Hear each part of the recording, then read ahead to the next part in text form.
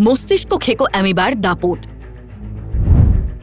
ভয়ঙ্কর সংক্রমণে মৃত্যু একাধিকের। কোঝিকোড় পালাপ্পুরম পেরিয়ে ব্রেন ইটিং অ্যামিবার প্রকোপ কেরলের একাধিক জায়গায়। শিশু থেকে বৃদ্ধ সবার মগজ বা মস্তিষ্ক খেতে পারে এই অ্যামিবা। ইতিমধ্যেই ওই রাজ্যে এই রোগে আক্রান্ত হয়েছেন 70-এরও বেশি, মৃত্যু হয়েছে 15-এরও বেশি। বাংলাতেও থাবা বসায় মস্তিষ্ক খেকো অ্যামিবা। গত বছর অর্থাৎ 2024 পর্যন্ত বাংলায় ব্রেন ইটিং অ্যামিবায় আক্রান্ত হয়ে হাসপাতালে ছিলেন 10-এরও বেশি মানুষ, আর তার মধ্যে মৃত্যু হয়েছে একাধিকের। কি এই ব্রেন ইটিং অ্যামিবা বা free living amoeba? Free living amoeba এই অর্গানিজমটা বেসিক্যালি একটা প্রোটোজোয়াল অর্গানিজম। ফ্রি লিভিং অ্যামিবার আন্ডারে যারা রোগ তৈরি করে মানব দেহে, তাদের মধ্যে নেগলেরিয়া ফাউলেরি এবং অ্যাকান্থেমিবা স্পিসিস, এই দুটি বহুল প্রচলিত। তো এই দুটি আমাদের মেনিনজেস এবং ব্রেনকে অ্যাটাক করে। তো কথাকথিত ভাষায় আমরা একে মস্তিষ্ক খেকো প্রোটোজোয়া বা মস্তিষ্ক খেকো জীবাণু এগুলো বলতে থাকি। বেসিক্যালি এটা অন্যতম অর্গানিজম যারা মেনিনগোএনকেফালাইটিস করে। এরকম আরও ব্যাকটেরিয়া, ভাইরাস, অনেক কিছু আমরা জানি। ব্রেন ইটিং অ্যামিবা বা প্রাইমারি অ্যামিবিক মেনিনগোএনকেফালাইটিস জিনিসটি কি? এটি হলো একটি মারাত্মক ব্রেনের ইনফেকশন, যা একটি অ্যামিবা বা প্রোটোজোয়া অন্তর্গত কোনো একটি অর্গানিজম দিয়ে হচ্ছে।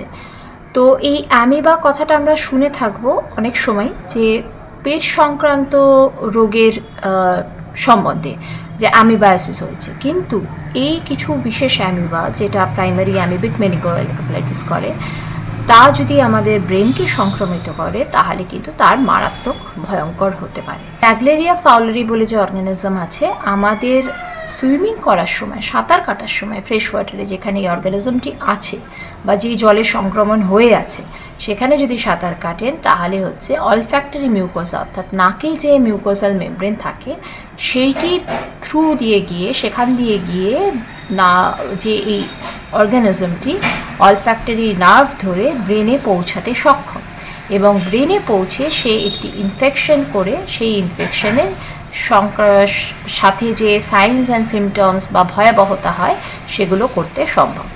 আমাদের প্রত্যেকটি সেন্স অর্গানের সাথে কিছু নার্ভ থাকে যেগুলো আমাদের এই সেন্সগুলোকে ব্রেন অবধি নিয়ে যায়। যেমন হচ্ছে অলফ্যাক্টরি মিউকোসা, অর্থাৎ নাকের সাথে অলফ্যাক্টরি নার্ভ যেটি ব্রেনে নিয়ে যাচ্ছে, কানের সাথে অডিটরি নার্ভ যা ব্রেনে নিয়ে যাচ্ছে, চোখের সাথে আমাদের অপটিক নার্ভ যেটা ব্রেনে নিয়ে যাচ্ছে।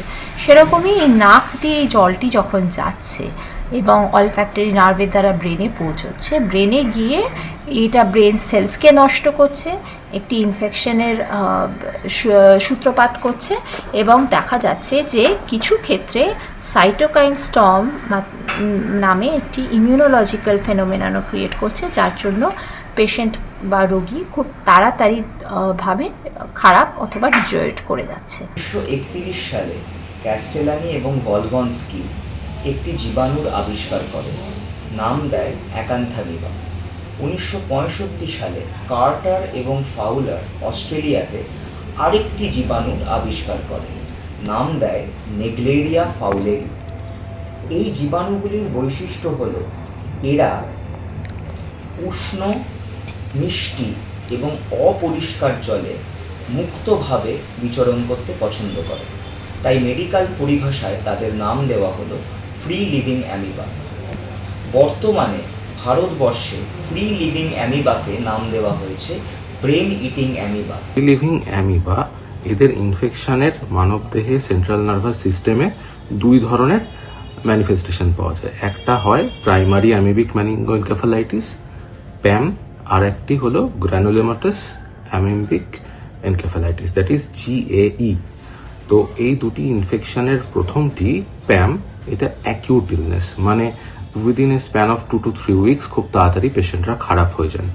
আর GAE এটা ইউজুয়ালি একটু ক্রনিক কোর্স, 1 মাস বা তার বেশি সময় ধরে একটু একটু করে ইনফেকশনটা আমাদের শরীরে বাড়তে থাকে এবং মস্তিষ্ককে এফেক্ট করে। বাংলায়ও কি তবে এই ভয়ঙ্কর ব্রেন ইটিং অ্যামিবার আগমন? SSKM হসপিটাল নিউরোমেডিসিন মেডিসিন বিভাগ, ইনফেকশাস ডিজিজ বিভাগ সবাই মিলে আমরা এই ধরনের কেসগুলোকে ট্রিটমেন্ট করেছি এবং 2022 থেকে আজ অবধি প্রায় 25টিরও বেশি এই প্রাইমারি অ্যামিবিক মেনিনজোএনকেফালাইটিস বা জিএই এই স্পেকট্রামের পেশেন্ট আমরা পেয়েছি। এবং যেটা কেরালায় পাওয়া গিয়েছিল মূলত নেগলেরিয়া গ্রুপের অর্গানিজম, আমাদের এখানে কিন্তু দেখা গেছে যে মূলত অ্যাকান্থামিবা স্পিসিসের অ্যাটাকই হয়েছে। This is a very rare disease, rare pick up হয়, এখন অ্যাওয়ারনেস বেড়েছে বলে এর পিক আপের চান্সও অনেক বেশি আমরা পাচ্ছি। আমরা দুটি জায়গায় খুব গুরুত্ব দিই, এক হলো খুব তাড়াতাড়ি রোগের শনাক্তকরণ এবং খুব তাড়াতাড়ি চিকিৎসা। আমাদের এসএসকেএম হসপিটালে গত যে প্রয়াস চলেছে এই রোগকে নিয়ে কাজকর্ম যেগুলো চলেছে, আমরা কিছু পাবলিকেশনেরও চেষ্টা করেছি, ইন্টারন্যাশনালি অ্যাকসেপ্টেড হয়েছে। সেই জায়গাতে আমরা দেখেছি যে আমাদের এখানকার মর্টালিটি রেট কিন্তু রিলেটিভলি কম। আমাদের এখানে অনলি 30 to 40% পেশেন্টকে আমরা হারিয়েছি, বাকি পেশেন্টদেরকে সঠিক সময়ে চিকিৎসা করে আমরা কিন্তু বাড়ি ফেরাতে পেরেছি। কিভাবে শরীরে প্রবেশ করে এই ব্রেন ইটিং অ্যামিবারা? ও একটা খুব কমন রুট অফ এন্ট্রি হলো ন্যাজাল মিউকোজা। সাধারণত এই অর্গানিজমগুলো আমাদের অ্যারোসল, জল, salt water, back water, fresh water সব জায়গাতেই আছে এবং এরা খুব কমনলি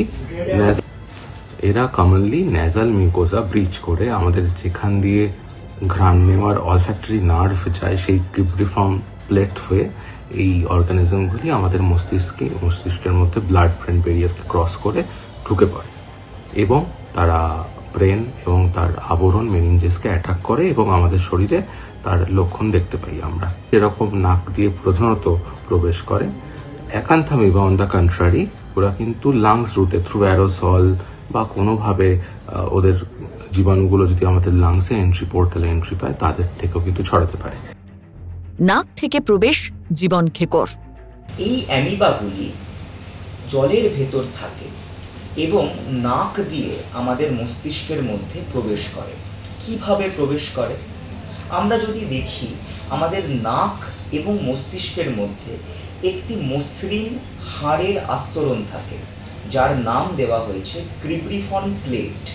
এই ক্রিব্রিফর্ম প্লেটের মধ্যে দিয়ে অলফ্যাক্টরি নার্ভ বা গন্ধ স্নায়ু যায় এবং এই অ্যামিবাগুলি এই গন্ধ স্নায়ুর মধ্যে দিয়ে নাক থেকে মস্তিষ্কের মধ্যে প্রবেশ করে।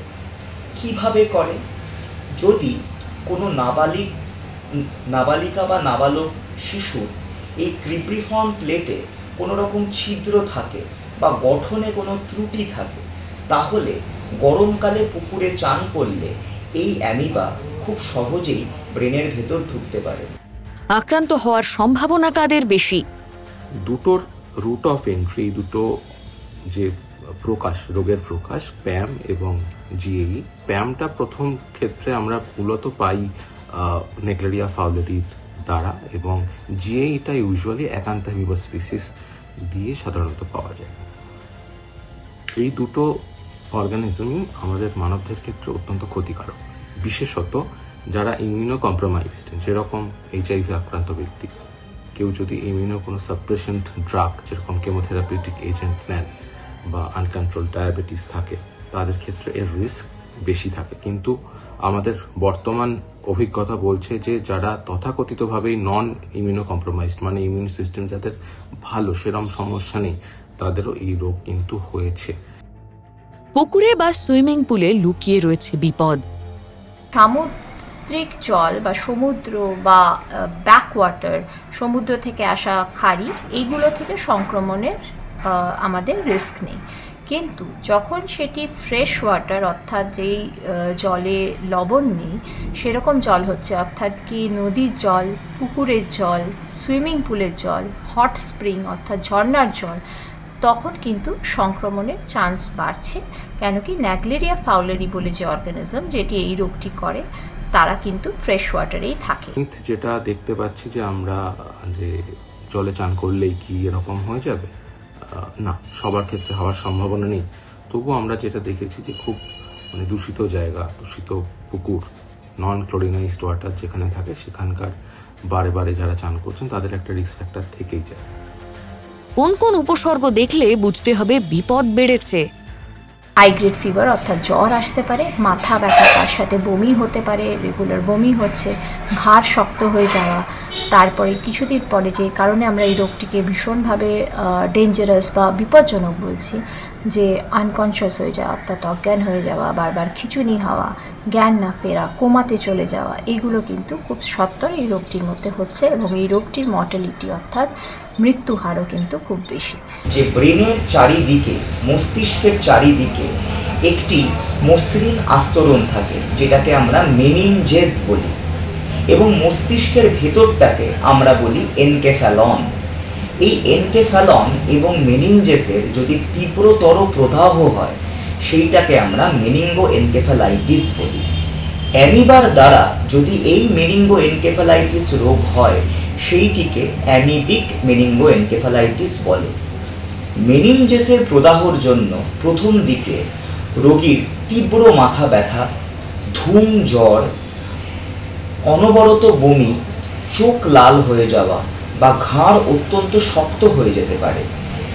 ধীরে ধীরে যখন অ্যামিবাটা ব্রেনের ভেতর বা এনকেফ্যালনের ভেতর প্রবেশ করে তখন অচৈতন্য হয়ে যাওয়া, খিঁচুনি হওয়া, বিভিন্ন অঙ্গ প্রত্যঙ্গ ব্যবহার করতে অক্ষম হওয়া, চিবিয়ে খাবার না খেতে পারা, কথা না বলতে পারা, এরকম বিভিন্ন নিউরোলজিক্যাল সিমটমে রোগী ভোগেন। নেগলেরিয়া ইনফেকশানে খুব দ্রুত এই অচৈতন্য, মৃগী এগুলো হয়।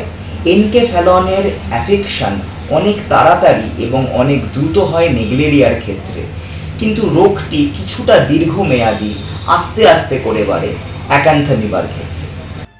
বিপদ বুঝলে কি করবেন আপনি? চিকিৎসা কী তাহলে? হ্যাঁ, তথাকথিত অ্যান্টিবায়োটিকগুলো এক্ষেত্রে অতটা এফেক্টিভ নয়, সেই জন্য আমরা এটাও ওয়ার্ল্ড ওয়াইড রেকমেন্ডেড যে regiment triple drug therapy, rifampicin, fluconazole এবং কোট্রিমক্সাজল, এই কম্বিনেশনের থেরাপি আমরা ইউজ করেছি। এছাড়াও কখনো কখনো আমাদের অ্যাম্ফোটেরিসিন বি বা মিল্টেফোসিনের মতো ড্রাগও ইউজ করতে হয়েছে। লাস্টলি এটাই বলবো যে প্যানিক করার কোনো প্রয়োজন নেই। এই রোগটা আগেও ছিল, এখনও আছে, ভবিষ্যতেও থাকবে। যদি আমরা বুঝি যে একজন যে সুইমিং পুলে স্নান করেছেন এবং তারপরে তার এরকম জ্বর আসছে, ভীষণভাবে মাথা ব্যথা করছে, মাথা ভারী হয়ে আছে, চোখে ব্যথা করছে এবং তিনি আলোর দিকে তাকাতে পারছেন না, ঘাড় তুলতে পারছেন না, বমি হওয়া শুরু হয়ে গেছে বা খিঁচুনি হওয়া শুরু হয়ে গেছে, তখন আমাদের কিন্তু সন্দেহ করতে হবে যে এই প্রাইমারি অ্যামিবিক মেনিঙ্গো এনকেফ্যালাইটিস হয়েছে। আমরা সন্দেহ করি তার চিকিৎসাও কিন্তু যে খুব সহজ তা না, কারণ দেখা গেছে যে বাকি যে তথাকথিত অ্যামিবা বা প্রোটোজোয়ার ক্ষেত্রে আমরা যে চিকিৎসার যে ওষুধগুলো আমরা দিই সেগুলো অনেক সময় এই ক্ষেত্রে কাজ করে না। এরকমভাবে রোগীর যে যে সিমটমস হচ্ছে, কারোর ধরুন সিভিয়ার মাথা ব্যথা হচ্ছে বা কারোর ধরুন খিঁচুনি হচ্ছে, তখন সেই রকমভাবে যেটাকে আমরা বলি সিমটোম্যাটিক ম্যানেজমেন্ট, অর্থাৎ সেই যে পার্টিকুলার সিমটমের জন্য ম্যানেজমেন্ট, সেগুলো দিয়ে যেতে হবে। এবং দেখা যাচ্ছে যে এই প্রোটোজোয়া খুব তাড়াতাড়ি ব্রেন সেলগুলোকে নষ্ট করছে এবং সেই ব্রেন সেল নষ্ট করার দরুন এই খিঁচুনি বা অজ্ঞান হয়ে যাওয়া এই জিনিসগুলো কিন্তু আসছে, এবং সেইটাকে প্রোটেক্ট করার জন্য বা ব্রেনের প্রেশার বেশি বেড়ে যাওয়ার থেকে প্রোটেক্ট করার জন্য কিন্তু আমাদের সত্ত্বর অবলম্বন নিতে হবে। কিছু কিছু সাবধানতা অবলম্বন করলে আমরা এই রোগটি থেকে বাঁচতে পারি। গরমকালে শিশুরা বা বয়স্করা যদি পুকুরে চান না করেন তাহলে এই রোগটি হওয়ার চান্স খুবই কম। যারা শহরে থাকেন, যারা সুইমিং পুলে সাঁতার কাটার অভ্যেস রাখেন, তারা যদি প্রপার প্রোটেক্টিভ ইকুইপমেন্ট যেরকম নোজ ক্লিপ বা আই প্রোটেকশন গ্যাজেট ব্যবহার করে তারপর সাঁতার কাটেন, তাহলেও এই অ্যাকান্থেমিবা বা নেগলেরিয়া নামক ফ্রি লিভিং অ্যামিবাগুলো মস্তিষ্কে ঢুকতে অনেকটাই বাধা পায়। কিন্তু সবথেকে জরুরি, যদি আপনার বা আপনার কাছের লোকের দেখছেন খুব তীব্রতর মাথা ব্যথা, ঘন জ্বর, ঘাড়ে ব্যথা, চোখ লাল হয়ে যাওয়া, অস্থিরতা, মৃগী রোগ, অচৈতন্য হয়ে যাওয়া এবং শরীরের অঙ্গ প্রত্যঙ্গের ব্যবহার কমে যাওয়া এরকম দেখছেন, তাহলে কিন্তু একদমই অপেক্ষা না করে চিকিৎসকের শরণাপন্ন হন। রমেন দাসের রিপোর্ট, সংবাদ প্রতিদিন.in। ফলো করুন সংবাদ প্রতিদিন ডিজিটাল।